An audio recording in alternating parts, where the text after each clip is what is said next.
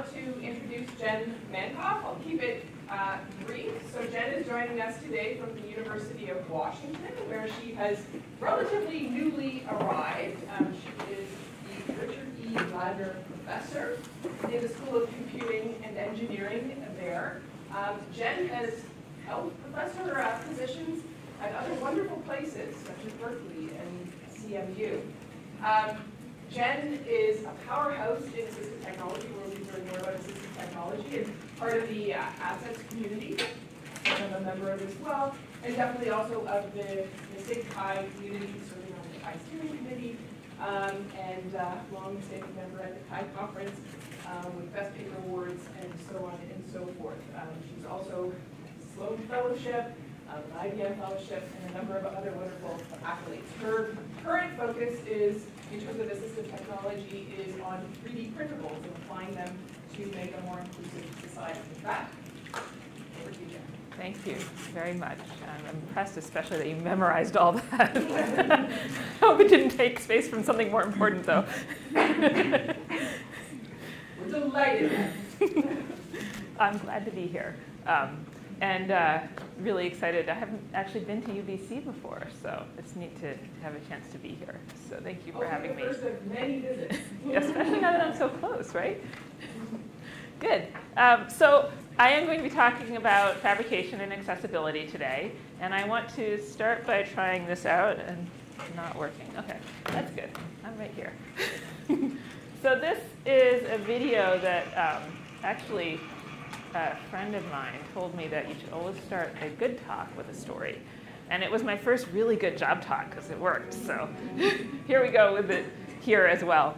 This is actually a friend of my daughter's in Pittsburgh and also a cellist. And as you can tell, he plays beautifully. Maybe it's not loud enough, but I also want to talk over it, so that's okay. What you might not notice if you're not a cellist is that he's actually playing this cello in reverse because he only has fingers on one hand. He has two fingers on his fingering hand. And he has an arm that ends about here on the other side. And so he's actually using this device here to hold his cello bow. And we'll call it the gauntlet.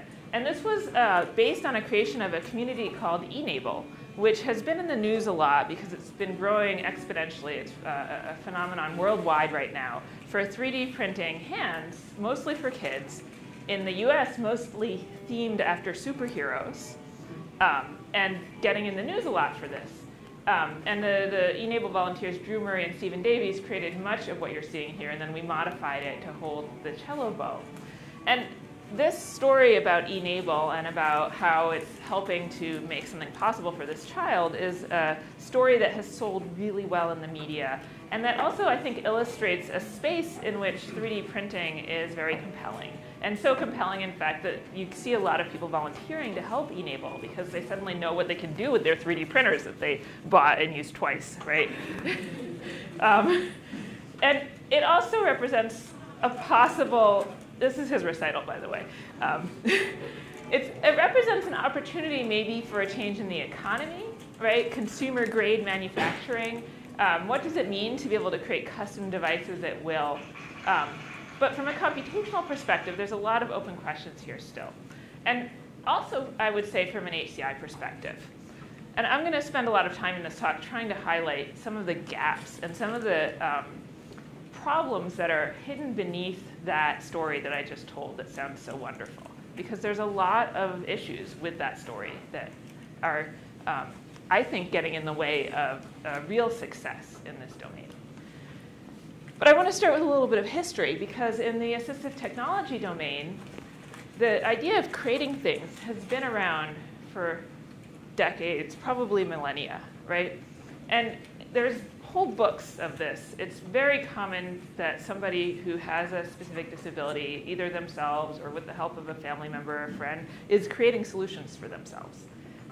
And not only in the historical sense, but if you look on a place like Thingiverse, you'll see a wide variety of assistive technologies. Thingiverse is a social network for people to share 3D printable models and other kinds of CAD models. that can be made. So it's happening already that assistive technology is being created by end users, and they're doing it in ways that use manufacturing technologies at least some of the time. And there's lots of categories of designs in which this is happening, and it's actually one of the most compelling uses of 3D printers even outside of the enable phenomenon, because if you look on Thingiverse, what you'll see is a lot of figurines and other things that don't have to interact with the real world. And it's when people are compelled by problems like this that they're starting to really think about, well, how do I make something that can encase something else or hold something else or help me control something else? And those are really interesting spaces, not only for mechanical design, but especially for HCI to support.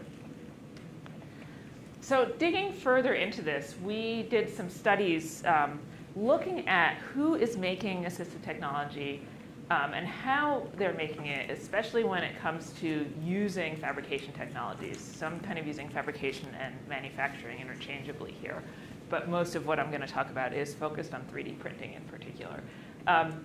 So what we see is this ecosystem, and I've already alluded to this in the sense that, you know, it's the person with the disability and maybe family members and friends, and also, of course, clinicians. And if you look to talk to OTs, occupational therapists and physical therapists, they identify as makers often because they are doing this kind of thing. And you know, groups like Enable, and if we actually did, as part of building this BOEM, a case study with 3 different people who each had very different ecosystems that they were drawing from in order to solve their particular problems. So that's the space that this technology is coming into, and we are studying and asking questions about how it supports and changes the practices among all of these different kinds of stakeholders. And one of the things that becomes clear when you start to look at this from the perspective of different stakeholders is that we can start to see, PowerPoint messed up my image. It's tiny. I don't know how that happened. That's an Enable hand, sort of like the BOEM, but it's got articulated fingers. What's that? Donald Trump's. Yeah, right. So, what you see here is an argument between the clinicians, even those who are trying to support the Enable community, and the enablers. And what you see on this side, also a little bit blurry, maybe it's less blurry if you're further away than me, is a very high-end bike riding custom prosthetic. Somewhat custom, right? Prosthetics in the medical community that are this advanced are typically meant to be made once and used by many people because the cost structure doesn't support uniqueness very well, right? That's not universally true, but often the case. But this is for somebody who's racing a bike. It's has built-in safety mechanisms, quick release, right? All of the things that you need to do this properly. And it epitomizes the do no harm perspective that is inherent in the medical system. What you see here is a hand that was designed by Enable. It does have articulated fingers, but it's made of plastic. It has not been tested for how long it's going to last. It has no specific quick release. It doesn't have a great grasp. And it is probably going to result in an accident, which would probably happen anyway, because this kid is probably learning to ride a bike for the first time. And I don't know how many of you have taught kids to ride a bike, but we celebrated the first bike blood that my kids had. We called it bike blood. We gave it a name. We looked forward to it because it was part of the process, right? And so what you're doing here is what you might call help where you can. And it's okay that it's imperfect, but it's such a divide that help where you can versus do no harm, that clinicians can't even produce these things in a way that's comfortable for them, and enablers can't really help influence the clinical practice very much if that's the level that they're operating at, right? So this is a real challenge and a struggle for these two communities to benefit and learn from each other. And these really represent core values. Not only that, but there are really interesting differences in the clinical approach from how the Enable approach or even an HCI approach would consider this. So if you do user-centered design, you probably think of iteration as a core value. But in the study that we did that's looks like it's going to be at CHI next year, where we worked with clinicians, they considered iteration to be a failure, because of the time it was wasting in their client's experience of having a problem solved, and not just time, but potentially injury, because if somebody comes in with an injury that's getting worse, and you give them something that doesn't work, and it's another month before they come in again, that's like furthering the injury, right? And so what we ended up developing in this clinical context were, among other things, solutions that you could almost think of as prescribable, that you could tweak in the moment when somebody was coming in for the solution, but didn't have to revise, that could be modified slightly based on something like hand size measurements, but not have to be redone from scratch in order to function properly. So that's it was an interesting observation about what would a tool need to be like that's supporting a clinician is kind of different than what you might think about in a more human-centered design context. So I'm highlighting these things just because I think that I'm going to go on a tangent for just a second, but if you've ever been to an art museum, have you ever noticed how few pictures have shadows? And it kind of bugs me, right? Because you're leaving something really important out of the picture when you don't bother to draw the shadows, but shadows are hard, and they're easy to overlook.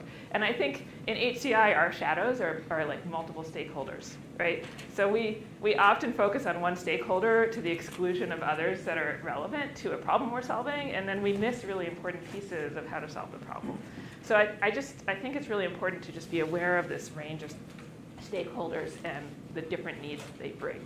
And that's why I wanted to have this piece of the talk, even though a lot of what I'm going to talk about from here on out is really more about the consumer side of things.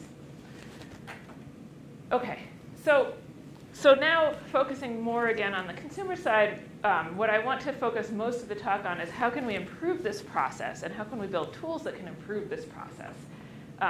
Because the Enable universe may seem obviously better to somebody who's embedded in the HCI view of the world, but the difficulty of realizing this vision of actually creating a device, customizing it, which is a smaller component of the Enable community than those who can just print what already exists, and doing in the case of Enable, potentially iterative design, or at least user-centered work of like the needs gathering and the follow-up, is not an easy thing to support, and not something that is inherently present in the current Enable community, which hands models to people who have 3D printers in their basement, and doesn't necessarily provide all of the context for how those should be used or modified.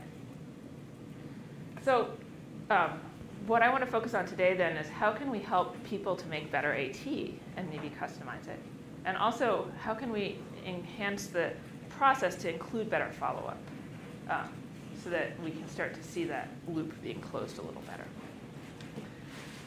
And I'm going to argue that one of the, I'm now going a little bit away from the practical stuff I've been talking about, more into research, and say that there's a lot of things we'd like to pick and fix about AT, right? And some of it is maybe further away than just changing the models. Let's change the materials.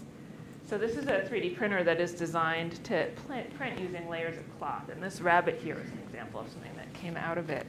And so, you know, aside from glasses, some of which are made of metal, some of which are made of plastic, most of what we wear is not plastic, right? And so thinking about how do we make comfortable augmentations for the human body requires considering alternative materials. And there's lots of ways we can do that. So this is from a project where we were working to make machine knitting machines easier to program so that you can start to create custom devices on them more easily. This last video is, let's see if I can pause this other one, is about using off-the-shelf consumer-grade 3D printers to put layers of cloth into the other print pieces of the print job in order to create both effects that soft materials enable, like hinges, mixed materials, and also be able to create things that might be more about the cloth and less about the plastic. You can also create things that are larger than the print bed this way, so there's lots of ways that you can leverage this capability. And I should mention that all of this work depends on lots of wonderful, wonderful collaborators. So I've tried to highlight usually the main student on the project, sometimes the other faculty, when I mention where they came from. So I think there's a lot of open problems when it comes to materials. cloth is a good starting place, but I think there's lots of other materials out there that we could consider. Trying to develop solutions that are more accessible to consumers is really important here. And then there's just so many open questions now that we have the capability to create things with these new materials. What do we do with that, right? What are the places where we need to start innovating in order to make these truly flexible and capable of letting us do all of the things that could be possible with them? So that's just sort of a touching point for thinking about additional work in the material space. I'm now going to focus in on the design space. And actually, before I switch gears completely, I just want to say it's OK to ask questions if you have them, because I'm covering a lot of different material in this talk. So if you have things you want to ask about, just raise your hand. OK, so in the design space, I think there's actually a set of things that are difficult. And in fact, I think that an important research agenda here is trying to figure out what's difficult, right? Because we have a space which is now kind of like end-user programming. There's all sorts of things that might trip people up, and we don't necessarily understand all of them completely. And so the first project I'm going to talk about is exactly about that. So this is actually referring back to the case study I mentioned at the beginning of the talk. When we were making the cello bow holder, we realized that one of the things that was really hard about making a cello bow holder was figuring out how long it should be. Because it turns out that when you play the cello, you really want to have your shoulders square and your bow at a certain place on the strings in order to get the best sound. But there's nothing you can measure that easily will tell you if that is exactly right.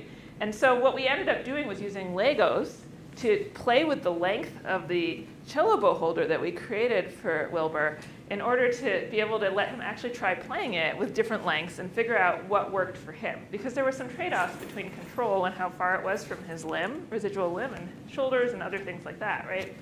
And so we started to wonder, well, is measurement one of those things that might be hard? And so we actually decided to do a Mechanical Turk study on how people measure. And we asked people in the study to measure objects that we knew their size, like an iPhone. And we asked them to measure them at least 2 ways each, and to take a picture and then write down the measurement. And what we found was an incredible array of ways in which people could get measurement wrong, right? And by enough that if you were, say, making an iPhone case, your phone would fall out. So significant issues. So here's an example. This is just simply using the wrong measurement device. So this is a piece of measuring tape that's useful for sewing, if you don't recognize it. And it's soft, it's like flexible, right? And also they're often folded up. And so what you see here in this shadow, what this is like a little bend in the tape caused by the memory of it being folded up. And it hasn't been flattened out properly. So the measurement's going to be wrong because it's doing this instead of going straight across the phone, right? Another thing that's difficult about measurement is sometimes the thing you're measuring is not easy to measure because there's a curve or something else getting in the way, right? And there could also be design problems with the measurement. So we asked them to measure the diameter of the base of this bulb, but it has threads. Are you measuring the outer diameter or the inner diameter, right? And so that's sort of an ill-defined measurement problem. And if you think these are problematic, I'll just ask you to imagine what happened when people had to use a protractor. We asked them to measure how wide open their laptops were.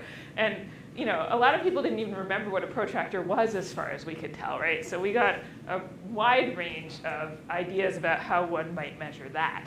And so my thesis back in a long time ago was about recognition-based systems. And one of the things that was sort of a core principle in my PhD thesis was this idea that we can only assume a certain level of accuracy in these systems. And whatever they get to, there's going to be errors. And then you have to think about how to recover from those errors. If it's 99% accurate and you're looking at 100 words, there's still going to be an error, right? And it turns out that the time it takes to correct those errors is a big part of what's difficult about using recognition-based systems. Starting to improve, but I would say that still now, if I dictate to my phone, I spend at least as much time correcting the 1 or 2 errors that happen in the dictation as I do giving the dictation, right? Similarly, I don't think these errors are going to go away, right? We could try to create better instructions and better information to people, give better information to people about how to measure, or maybe even create better measurement tools, but you're going to see these kinds of errors. And so the question we started to ask ourselves was, if we're thinking about consumers who are doing 3D design, what can we do to help them build things that are able to recover from errors without having to redo the design over and over and over again? And so we played around with different kinds of things, like that's a flexible buffer made out of nylon. So if you have the diameter slightly wrong, you can still stick your thing in and it'll work, you know. Or you could imagine that you design something where the piece that is most likely to have to be adjusted is detachable. And then you can just reprint just that bit of it over and over again until you get it the way you want, and then maybe glue it in, or maybe once you have that final measurement, then print something that's a single piece, right? Or maybe you want something where you don't know the angle, and so you just make it so you can change the angle, and that's part of the design. And so we played around with this design space as a way of creating something that could support people even when they don't measure accurately. So that's just one issue, measurement, right? And so one of the things I'll challenge you to do is to think about what are all of the other places in the 3D modeling and printing space where a similar process might help us uncover ways in which tools could better support people who want to do this and don't have the expertise or the resources of somebody who has the kind of background that a typical CAD modeler might have. So another one is attachment, right? And we've played around with tools that can sort of capture common methods of attachment. So printing through an object in order to attach a label to it, or printing on it, or creating something that you can then glue on. And can you use a tool to sort of help visualize to people what are good attachment places, help them improve the quality of the attachment, or pick among techniques? Good questions to ask, right? And as soon as you're building things that have to interact with the real world, some kind of attachment, either permanent or temporary, is likely to be a part of what you have to design for. Yes? Isn't one aspect of the measurement problem also what the measurements end up getting used for? So off-the-shelf clothing, excuse me, if you buy 2 shirts or 2 pairs of pants from nominally the same batch, they could be quite different in size. And what I have been led to understand is it's because they use laser cutters. They stack a whole bunch of material up, cut it all at once, and so it gets cut essentially at an angle. And so even though all the pieces were precision cut with a laser supposedly to exactly the same measurement, depending where they were in the stack, they're different, and therefore you get variations which seem to be almost a whole size by the time you're done. That's a really great example. And I think the same is true if you're using something like a 3D printer, because you might think you have it right, but then the material that you're using maybe shrinks or expands a little bit depending on how you manufactured it, right?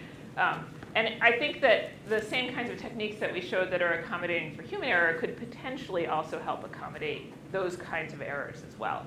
And one of the things I didn't mention that I think is important in that space is also thinking about can you characterize the range that the error is likely to fall into? Because the technique you need to use is going to differ a lot if you're talking about a whole size than a few millimeters, potentially, right?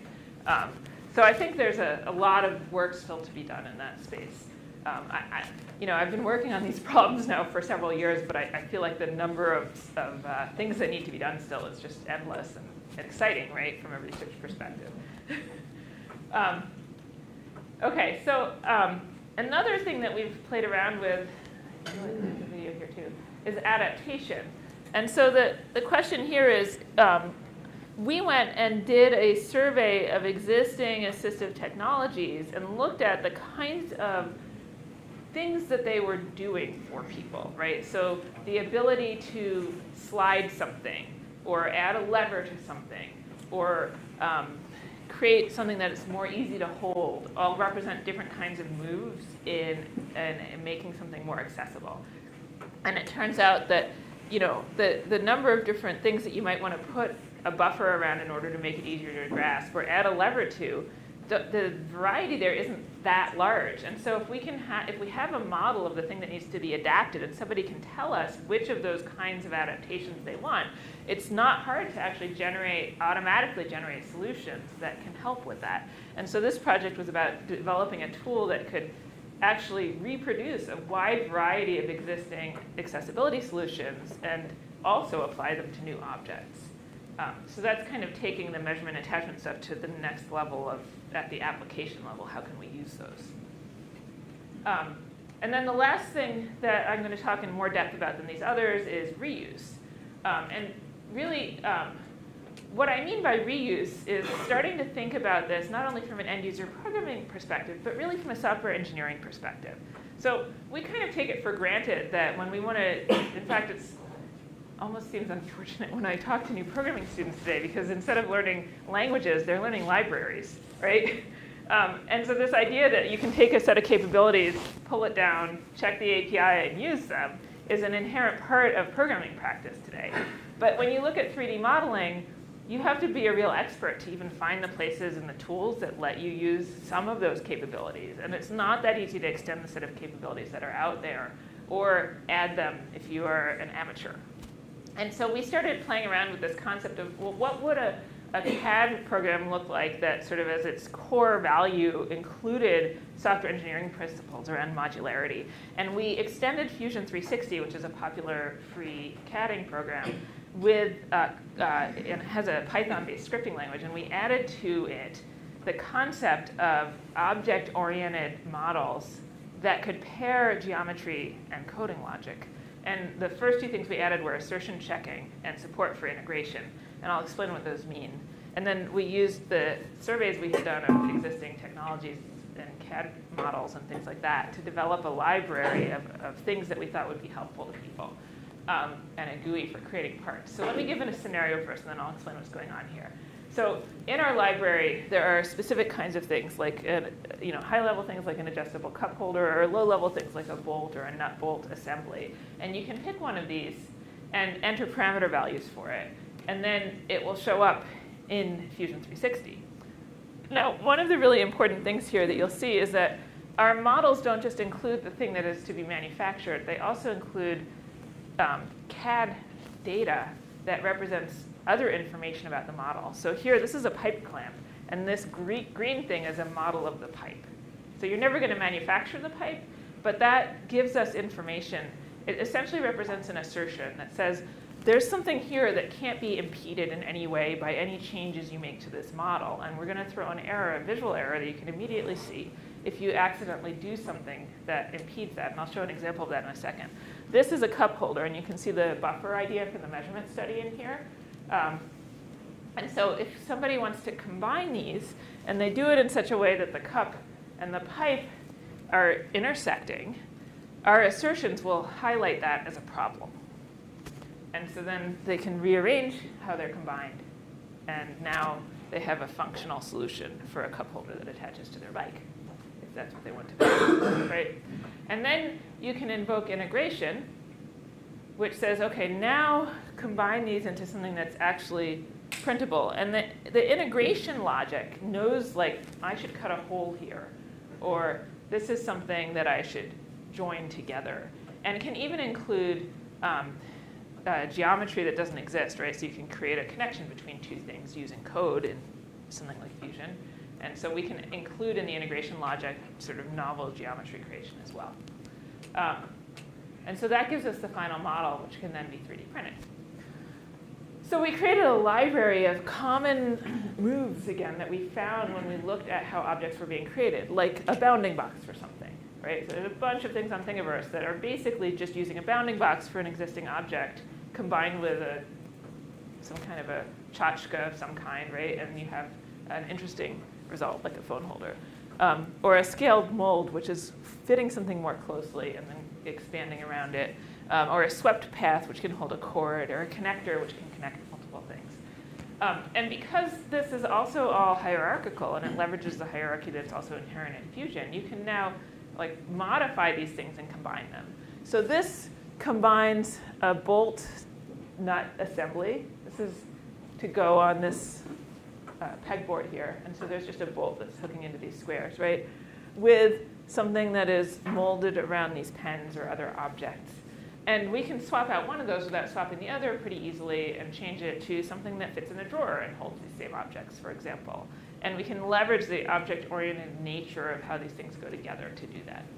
And so we did a workshop and created a model we asked people to create a model using these things, and these were never printed by the participants, but 4 out of the 6 were able to print We also did a comparison between between Fusion 360 with and without our tool. And we saw a really big difference, and these blue bars are how many of the steps to the final solution that had to be completed that were successfully done with parts versus Fusion. And these were novices in both tools.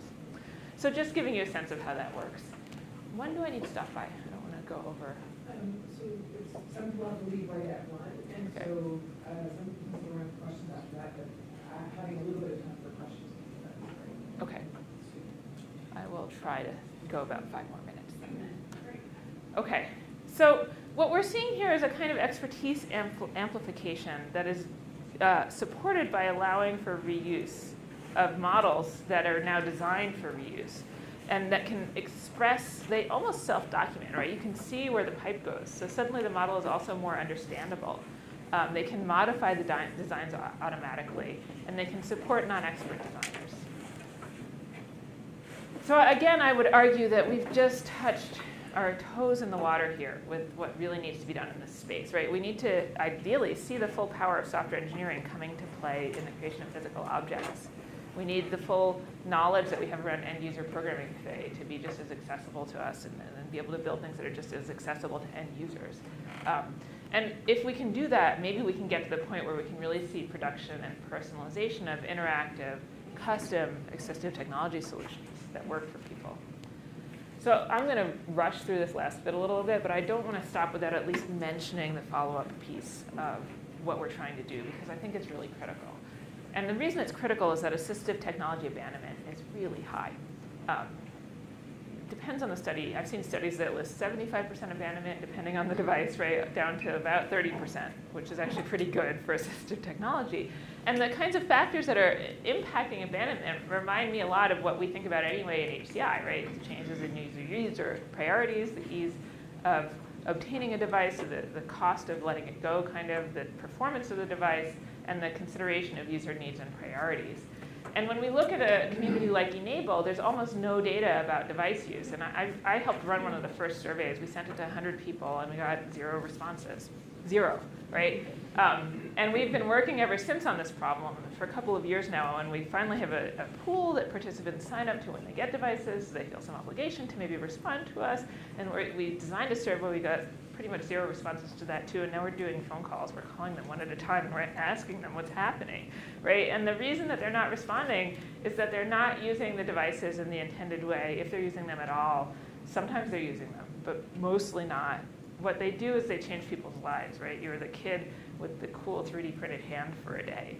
Or they help people realize that there's a solution to their problem that they didn't think of before that they can now create that might not even use the original hand that was given them at all. Or they use it very briefly and then it breaks down and they don't have the right connection to a maker to fix it. And so they just move on with their lives, right? And so I haven't published this yet because we just have like the first 5 or 10 people's worth of data and we still have to do the analysis, but it's what we guessed when we were wondering why nobody was filling out this survey. They're hugely grateful to Enable. They don't want to complain about it, but they have a lot to say about what they are doing with it and how it's inspiring them that I think Enable can learn from and grow from. And so we are trying to do that. We're also trying to look at how can we add tracking to devices. So this is still blue sky, but it was a project using backscatter to track what was happening with an Enable hand. It's just flipping through these. Trying to collect mobile data, so using an IMU or some other device to get data, maybe predict abandonment. There's so many open problems here that I don't want to get into in too much depth so that we have time for questions. But I think that if we can start to solve these follow-up problems, as I said, we can maybe predict abandonment, we can trigger follow-up, we can engage people who don't maybe understand the whole process and doing the right things at the right moments in time, and start to see changes. So I'm going to stop there. The actuation stuff is about other applications of 3D printing and assistive technology, and so it can stand on its own, and I think we're better off having a discussion now. So that concludes what I want to say today. Thank you for listening.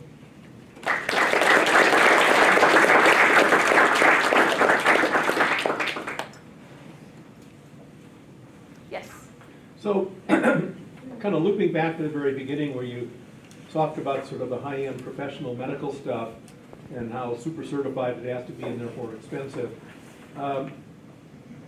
as ideas like this catch on and become more mainstream, mostly what I think pretty much all you showed us today were what I would call simple mechanical things. They may have adjustable parts, but you essentially tighten them up, you do whatever. So I would guess that someone who's reasonably knowledgeable can look at those things and decide to some degree how safe they might be. When you get to having a computer in them, which of course is what a lot of maker stuff in other spaces has, these are active elements that have computational role. And it seems to me we know that's a very hard problem. Here's some software, it's supposed to do this. We have no idea what it's going to do in the edge cases. So how do you see bridging that gap, or do you think the low-hanging fruit, for now at least, is to avoid the temptation to put computers in these devices? And let me give you an example, because if it's a robot, we all understand that. Supposing it's a gripper thing, and the only thing you've done is put a sensor in a computer system which is going to be red and green, and it's telling you whether the thing you're trying to pick up is gripped strongly enough. And the failure mode in that is you're cooking, you've got boiling grease, you pick up the pot because it says green light, and the sensor of the program is wrong, and you spill it all over yourself. Yeah, that's a very good question. Couple of things about why it's maybe not the first problem to solve, and then we could talk about the problem itself. So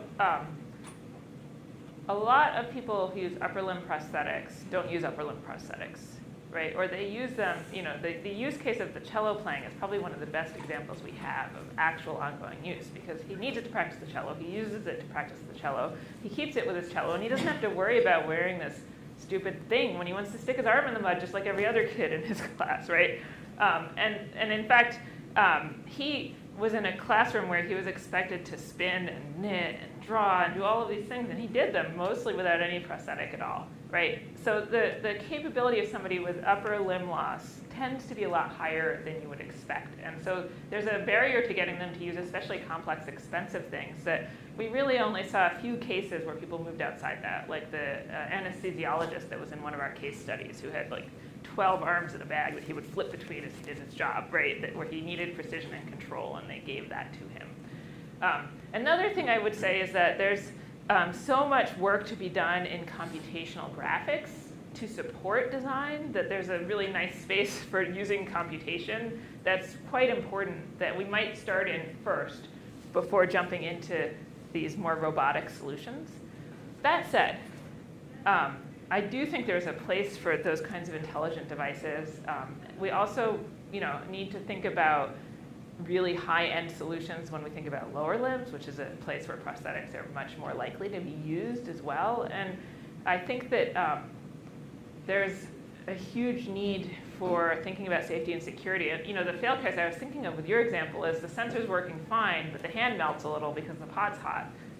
Right? There's so many things that can go wrong, and safety is a huge issue in those contexts. And I don't think we have great answers yet there, but I think that even just in the realm of robotics, this question of how do you safely interact with a robot is a huge issue, right? And I think that if we can draw from some of that knowledge and learn from also solving these problems on body, that those advances are worth making. Did that? Okay. Other questions? Yes. What additional information do you think we need to help people grow from that makerspace to clinical application? Like, how do you sort really the most viable things on there, given some solutions they have to come up with? I don't know yet if I believe that that's the direction that innovation will flow. Innovation is already happening in clinical settings. And from what we're seeing, and I mean, one of the clinics so we did 2 case studies. One was with 3 individuals, the other was with 2 clinics. In the clinic case study, we worked with one clinic that was very underfunded. I mean, they were using a coffee pot to heat water in which they could soften the plastic that they were using to make braces, right? And the other clinic had 3D printers out the wazoo and didn't quite know what to do with them. So the range of contexts in which people are innovating are enormous. And another time I visited the VA in DC at Walter Reed, and they have a full-time mechanical engineer style maker who knows every piece of software and has access to metal printers and plastic printers and everything in between. And he's making, like, for people who have double amputations, he's making shorties that they can ice skate in, and all this stuff. So I think we're going to see clinically driven innovation that's going to influence the clinics before we start to see a lot of maker innovation moving into clinical settings. Did that answer your question? Yeah. Okay. Yes? So you've been talking a lot in the sort of really end about the issue of abandonment and all these devices being abandoned, but also mentioned cases like where somebody gets a device and then is inspired to find some other solution that works. And I was just wondering, like, doesn't that seem like a success then? Like, didn't the device do its job of solving the problem by inspiring how to do it? Yes. So maybe it's just we need to like reframe, because abandonment has a really negative value to it. It's like more the question is, are they solving the problem eventually in some way?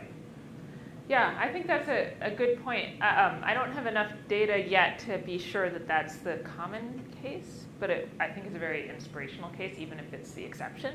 And one of the things it points to is the importance of being able to bring that knowledge back into a community like Enable, right? So the specific case was a person who had double amputations, and he had 2 Enable arms that his partner, I forget what the relationship was, but she was helping, but he had to get somebody else to strap them on, and there was reliability issues and whatever, and so they ended up making this simple thing that went on his arm that had a magnet on it, and then adding magnets to a bunch of things, and it was like a round hole with a little bit of a front to it, and so he could just like stick his arm in, put it on himself, get it off himself by doing this, right, and then pick anything up and use it, and it was such a clever solution, and yet they're the only people who know about it, right? So I think that if we could start to bring that knowledge back, it would be very helpful. Yes? I think the point that you made was that I don't know if you're leveraging or somebody's leveraging these communities of makers who are out there, like in the garages and stuff like that, by like going through Thingiverse or something like that and saying, here's a problem that we all like to work on. Just a clarification, was that something that you were working on? And if not, have you thought about how to leverage those the potential of those communities that seem to be like ready to do something cool? Yeah, so the people who founded Enable, one of them is actually from the Pacific Northwest. Ivan Owen and Jennifer Owen were 2 people who were foundational in the creation of Enable, and the other's at RIT, he's in Rochester, John Scholl. And they just sort of were like, Ivan kind of invented the first Enable arm, and John took a Google map and said to the community of makers that he was connected to, put a marker if you make one. And that turned into this exponential growth in a Google community. And so we've kind of piggybacked on that. So I'm part of the governing board, to the extent that a grassroots organization that doesn't all even know we exist can have a governing board, right? And part of the follow-up group for Enable to try to kind of study and influence this, like how can you influence this phenomenon to be more user-centered and do follow-up and all of these kinds of things. But it really is something that has grown on its own in this very interesting way that I think, as a social scientist who studies online communities, it would be fascinating to study if I were one, right? I have not tried to replicate that with my own work yet, but I'm hoping to eventually see what happens when I push a tool out into that community. Yes? Thanks for your interesting presentation. I'm interested in finding out what any interactions you have with the Paralympics activities that are going on. There's some really novel tools that people are using to engage in sports. No connection at all to Paralympics in particular. I am co-advising a student with Jillian, who's at Irvine, who has been working on paddling systems for the blind. So we're doing a little bit of sports-related stuff there. Yeah. Yes? What do you see as kind of the vision here? Like, how good could it get? You've listed a lot of challenges and you've shown a lot of examples. Ways they're not working as well as they might, but also some great success stories. What do you think, where does this go? That's a good question. So I think the answer differs depending on what part of the world you're talking about. So in the US, I do think that giving kids superhero arms has its own value, briefly. that is maybe not, I don't know how much we're going to get beyond that yet. I don't know. I don't know if we'll be able to start seeing better solutions. And the ways in which it's changing, like insurance companies wish to pay prosthetists and other weird things like that is complicated because it's a social technical system that we're influencing here, right? In developing countries, and this is another thing that I'm not ready to even publish yet because we're just getting data on it, but we're seeing a really wide variety of socio-technical models for deployment that are involving governments and clinicians in different ways. And we're also seeing values that are less clear-cut in the US, like creating something that looks almost like your other limb that lets you kind of pass has a huge amount of value for people. And so we're starting to see a shift away from functional arms to mostly aesthetic solutions with like careful attention to skin color and other things like that that look like they might have longer shelf life for people who get them. So, that's all happening. If we shift away from prosthetic arms and limbs, I think that